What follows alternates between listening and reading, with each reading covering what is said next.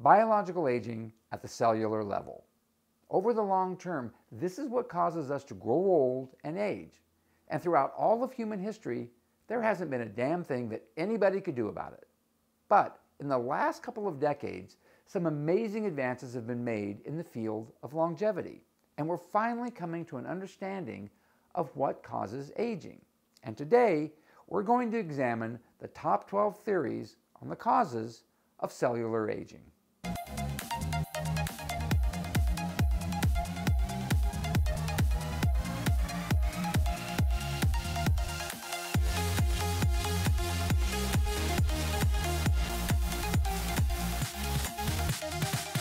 This is Lance, and welcome to today's video. I started this channel to share what I've learned in my quest to turn back the clock on aging. If you enjoy this content, then hit the subscribe button below. And also, leave a comment. And while you're at it, hit the like button. Today, we're taking on cellular aging, and we're going to be examining the top 12 theories on the causes of biological aging at the cellular level. In the rest of the videos in this series, we'll be doing a deep dive into some of the more important ones and looking at them in more detail. We'll also be looking at some things that you can do right now to slow them down. I've posted a link to the first video in this series in the description below. And as I post the rest of the videos in this series, I'll be adding links to those videos as well. So let me start off with a caveat. These 12 theories are in no particular order because there's no consensus on which of them are the most important. Also, in the interest of time, this is going to be a high-level discussion. If you want more detail on 3 of them, along with some tips on what you can do to slow them down, check out the rest of the videos in this series. So, the first thing we're going to talk about is genome damage, or damage to our DNA. Corruption of the DNA takes 2 forms. Damage to the DNA, such as double and single-strand breaks, which can be recognized by enzymes and repaired, and mutations of the base sequence, which cannot be recognized by enzymes and repaired. This leads to aging in a couple of ways. First, damaged DNA activates DNA repairing proteins called PARPs, which can exhaust supplies of NAD+, a molecule that's necessary for supplying energy for a number of anti-aging processes. Also, corrupted DNA can lead to an accumulation of dead or senescent cells, or dysfunctioning cells, both of which can contribute to aging. Next up is telomere shortening. Telomeres are caps on the ends of the chromosomes which protect the DNA from damage. With each cell division, these caps get shorter and shorter until after about 50 divisions, there's nothing left to protect the DNA, and the cells then become senescent, which leads to aging. In third place is the field of epigenetics, which is the study of mechanisms that manage the expression of genes and how many of these mechanisms decline with age.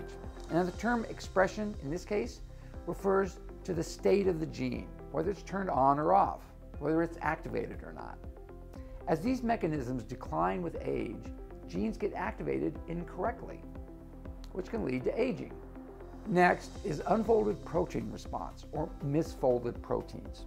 Proteins are long or short chains of amino acids, and they're folded into very specific and effective shapes.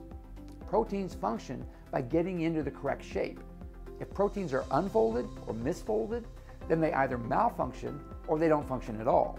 A buildup of these proteins is a major factor in aging, especially in many age-related neurodegenerative diseases such as Alzheimer's or Parkinson's. Then there's mitochondrial dysfunction. Now, this is not well understood. Mitochondria, as you may recall from high school biology class, are organelles that are contained within the cell, and they're responsible for cell respiration and the cycling of ATP. ATP is what all the nutrients that we consume are turned into, and it's the energy source that fuels every cell in our body, with the exception of the brain. Mitochondria also have their own DNA, called mtDNA, but age-related mitochondrial dysfunction can happen without significant damage or mutations of mtDNA. Communication between the mitochondria and the cell is one possible source of this dysfunction, but whatever the source, it leads to aging. Another cause of aging is cell senescence, which is when the functioning of aging cells goes into decline. They stop dividing, they can change activity, and they can begin secreting inflammatory molecules. Although the number of senescent cells can be quite small within the human body, the damage that they can do can be profound and widespread. And as they accumulate over time, this damage can become more and more pronounced. And aging occurs. Okay, we're halfway through. You know, if you find this type of content interesting and you'd like me to do more, or if you find it super boring and you're having a hard time staying awake, leave a comment below and let me know. Either way. Okay, number 7, stem cell exhaustion. Stem cells are undifferentiated cells, meaning that they belong to no specific organ or tissue type, but they can develop into very specific cell types. And there are many different types of stem cells in the human body. Stem cells are what allow for the renewal of cells within an organ. And as we age, stem cells can become exhausted due to DNA damage or overexpression of proteins that block the cellular cycle. And stem cell exhaustion is one of the primary causes of aging. Next up is glycation, which is when sugar molecules in the bloodstream bind to proteins and fats, resulting in harmful molecules called advanced glycation end products, also known as AGEs. While AGEs can impact the whole body, they have a particularly nasty effect on the skin. AGEs can cause both collagen and elastin to become discolored, weak, and less supple. And this can show up on the skin surface as wrinkles, sagging, and a loss of radiance, all symptoms of aging. Number 9 is the AMPK pathway. Now remember earlier when I was talking about ATP, the universal energy source? When ATP releases its energy, the ATP molecule is converted into a molecule called AMP. Rising levels of AMP and declining levels of ATP cause the activation of an enzyme called AMPK. Activated AMPK promotes the rapid, efficient release of energy with little energy stored as fat, resulting in low blood sugar and fat levels, increased insulin sensitivity, and a low risk of heart disease, diabetes, and other metabolic disorders. It also promotes a steady renewal of cellular components, is critical to the immune system, and it reduces inflammation. But like everything else, AMPK levels decrease sharply with age. These processes then decline, and this leads to aging. Then there's a damage caused by chronic inflammation and a declining immune system. While acute inflammation can be a good thing, fighting off infections and helping to heal wounds, chronic, systemic, and low-grade inflammation is a complicated process where our bodies can release pro-inflammatory signals like cytokines and reactive oxygen species. And these substances cause oxidative damage to our cells and tissue. As we age, our immune systems also go into decline, making us more susceptible to chronic diseases. The thalamus, a gland that is responsible for the creation of new T cells, a major component of the immune system, goes into decline as we age, slowly converting most of its active tissue into fat. Chronic inflammation and a declining immune system are considered by many to be a leading, if not the primary cause of aging. At number 11 is the mTOR pathway, which also involves the human growth hormone insulin-like growth factor 1 axis. This pathway is the master regulator of anabolic metabolism, which is the process where new tissue is built. mTOR regulates cell growth, proliferation, mortality, and survival. It regulates protein synthesis, autophagy, and transcription. mTOR is activated by insulin-like growth factor 1, a derivative of human growth hormone, and it senses amino acids, becoming most active in an environment of nutrient abundance. And here's the thing about mTOR. It's great for growth, but bad for lifespans.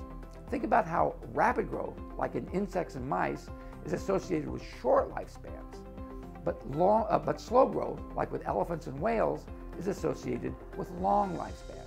So with the mTOR pathway, it's a trade-off. You can have a lot of growth or a long lifespan, but not both. So suppressing the mTOR pathway is beneficial to increasing your lifespan. And finally, at number 12 are the sirtuins, which are 7 genes that are actually nicknamed the longevity genes because of the critical role that they play in many functions that influence the aging process. They regulate mitochondrial biogenesis. They stimulate apoptosis and autophagy. They inhibit inflammation, and they stimulate signaling between the nucleus and the mitochondria and between the hypothalamus and fat tissue. And 3 of them are involved in the repair of DNA. And they can only function in the presence of NAD+, which declines with age, as does the production of sirtuins. And guess what? That can lead to aging. Okay, finished. We got through it all. We've taken a high-level view of the top 12 theories on the causes of biological aging at the cellular level. Now, while some of these are being researched, with therapies getting closer and closer every day, some of these theories have resulted in interventions that you can implement today. And we'll be taking a look at some of those in greater detail in the rest of the videos in this series, along with the accompanying treatments. If you enjoyed this video or you found it informative, then please hit the subscribe button below, leave a comment, and tell me whether you find this type of content interesting or boring. Hit the like button, share this video with your friends and on your social media, and click the bell to be notified when I post a new video every Tuesday. And as always, thank you so much for watching.